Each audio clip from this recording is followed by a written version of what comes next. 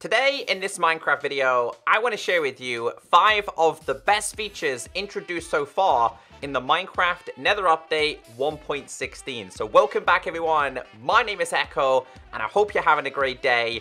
The features I'm sharing with you today are going to be huge game-changing experiences for Minecraft going forward.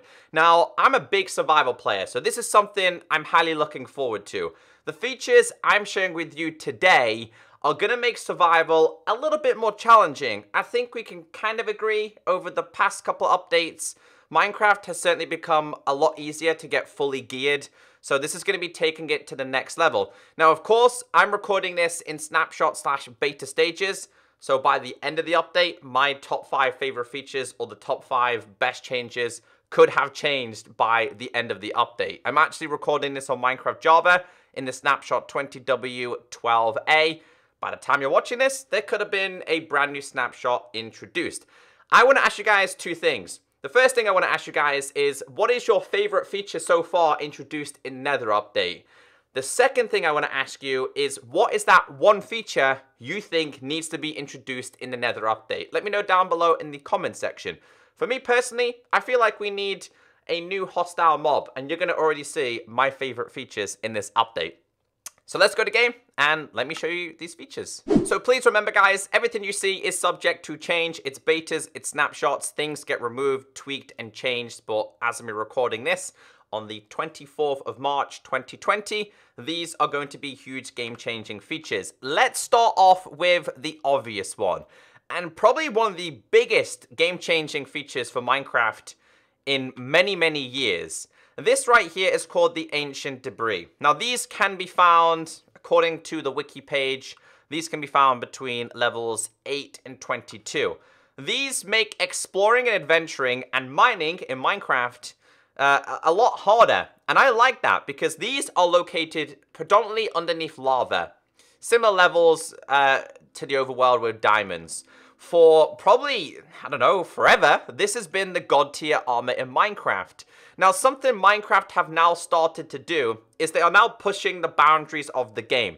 I feel like the core game of Minecraft, the developers haven't wanted to change this or tweak this for a long time. Like, for example, when they introduced the crossbow. Yeah, the crossbow sounded really, really cool. Everyone was like, oh my god, I can't wait to ditch a bow. I'm just going to use a crossbow. In all fairness, I really don't see too many people using crossbows. You might use them, but personally from my experience, I haven't seen too many people using them. The other thing I want to talk about is when they introduced tridents, everyone was like, yeah, tridents are going to be better than diamond swords. I don't see too many people using tridents that often. They do serve a purpose in terms of getting the brown mushrooms, etc. But I think this is going to take Minecraft to the next level because you're not going to be wanting diamond armor anymore. The Minecraft player is going to want the netherite armor. This is god tier. Now, the good thing is, though, they haven't discontinued diamond armor. You still need to obtain this in order to obtain this, but it is going to take you quite some time. Now, from my experience with the Ancient Debris, I find them, if I'm lucky, in 3s. I found them in 3s. I've not found them in any more than 3s. Typically, I find them in 1s or 2s. Now, these are like any kind of ingot. So if we type in iron, you know when you get 1 iron ore, you get 1 iron ingot. With this, you get 1 scrap. Now, in order to make yourself 1 ingot, you are going to need 4 scraps, but that's not it. You also need 4 gold. So if we just go inside of here, here's a little bit more detail to this. In order for you to obtain, we need to grab ourselves the ingots here.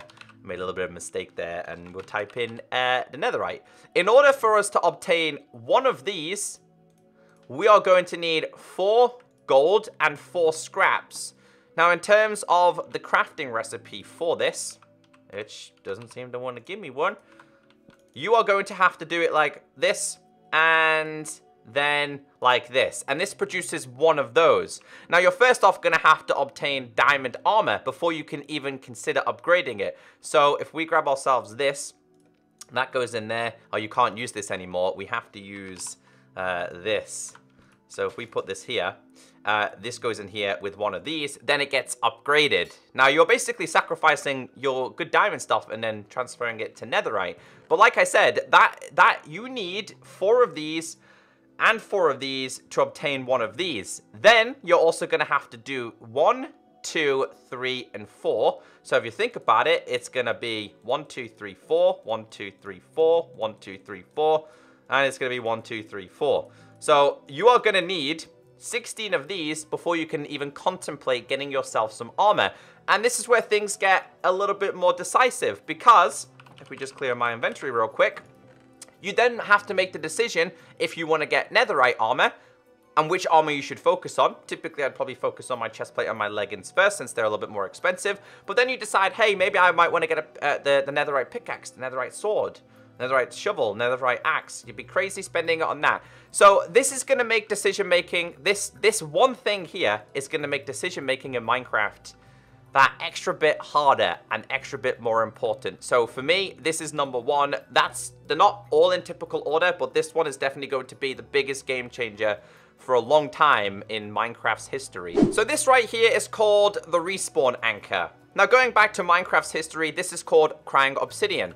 This is a block that Jeb himself was a long time going to introduce to the game for a way to respawn inside the nether.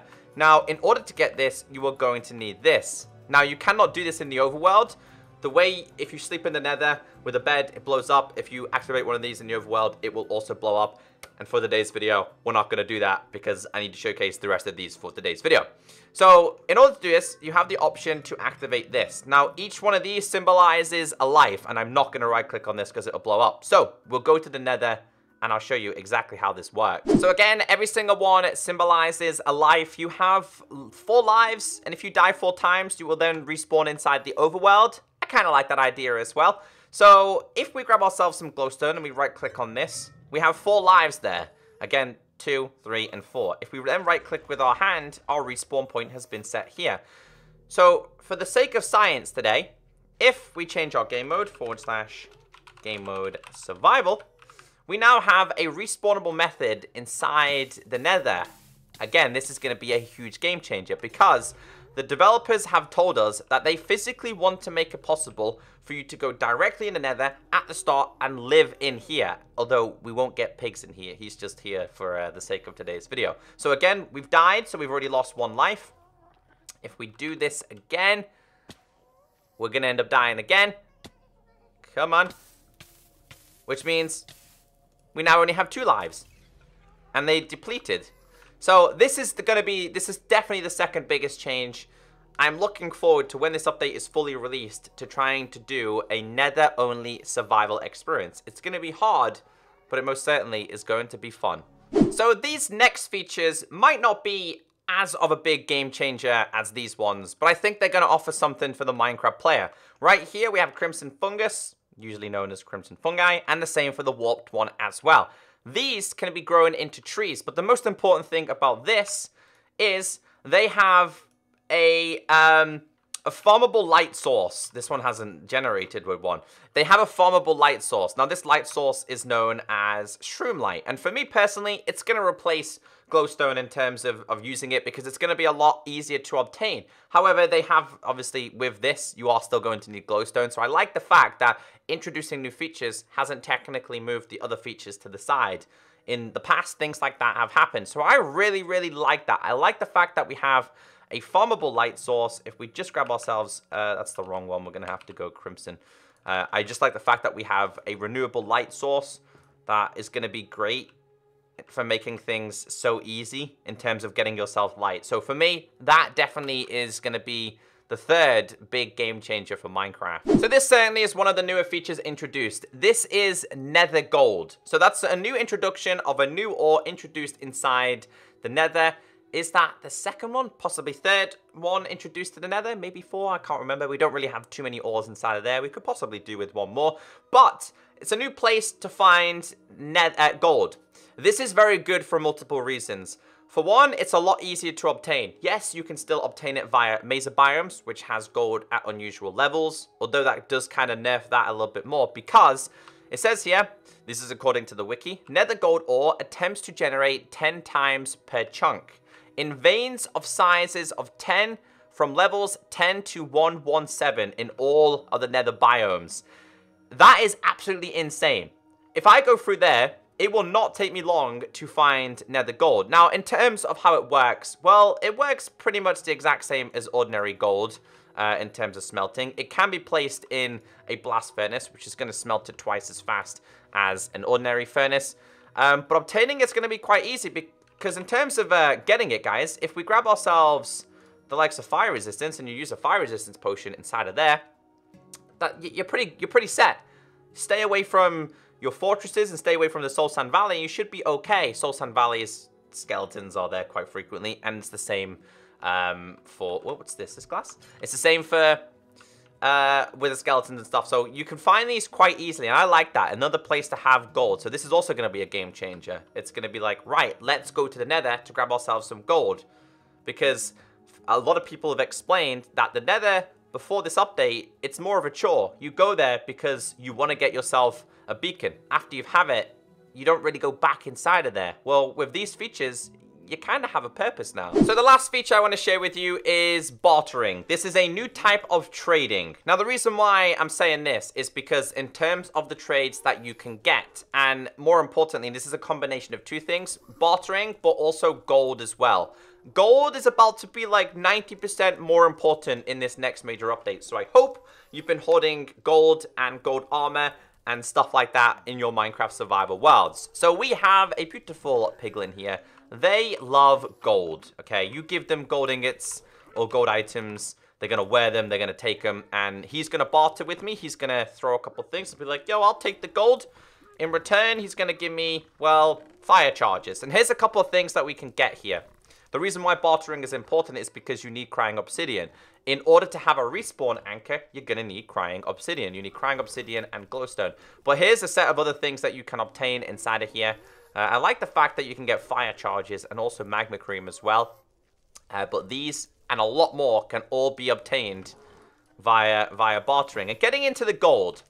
So the reason why gold is going to be important, guys, is because the piglins themselves, they're quite frequently in the Nether now. Not in this specific biome because this is the Soul Sand Valley. It's a dead biome and there's some gold there. I told you guys we would find Nether gold incredibly easy because of its level. We're at level 58 and that one spawned at level 73.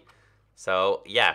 And because you're going to have God tier armor now. So you're going to find a lot of people are going to have a maxed out armor set like this.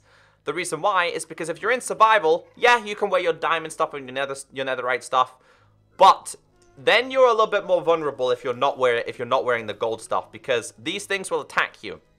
If you're not wearing the gold armor, they kind of see you as a threat. If you're wearing the gold armor, they're like, okay, he seems to be fine. He just gave me them as well. That's pretty cool. Iron soul speed boots. You can get them from trading. I think that's the only way you get them, from trading. You also get enchanted books. So people are gonna now start using gold, and that's gonna change survival. For me, previously, as a survival player, whenever I get gold, this kind of gold, whether it's from an XP farm, it just goes straight in a blast furnace and into nuggets. You're not going to be needing to do that anymore. You're now going to have, well, there's going to be 3 decent sets of armor. You're going to want to start off your iron armor, then you're going to want to have your diamond armor, then most people are going to try and get netherite, and you're also going to need gold. So you're technically going to need 3 good armors, diamond, netherite, and gold. And I like that. It gives gold a little bit more purpose. Hopefully in the future they give leather a little bit more of a purpose. Maybe iron, not iron chain as well. So there's my top 5 features that are physically going to change Minecraft in terms of history forever. And I'm looking forward to it, guys. It's been a great update so far. Let me know in the comment section your favorite features and the features you would like to see. Have a great day, stay beautiful, and I'll catch you all in the next video.